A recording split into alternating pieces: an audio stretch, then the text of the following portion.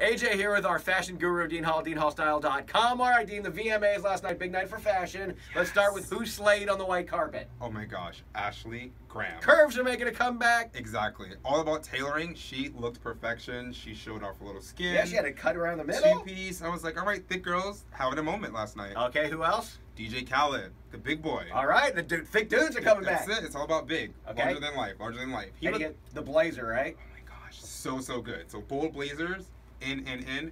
Great loafer. He nailed on the white carpet. All right, who else slayed? Tinashe. Love that color, the silhouette, the hair in the back. Lady in red. Everything. All right. Everything. Like it, Tinashe. Now, we don't want to be mean, but we're here to help. We do it out of love. Who was played last night? Cassie.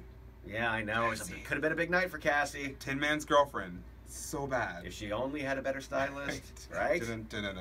So bad. And then Rita Ora.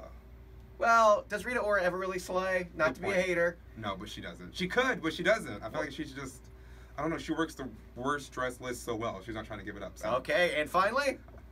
Have to go to Flo Rida.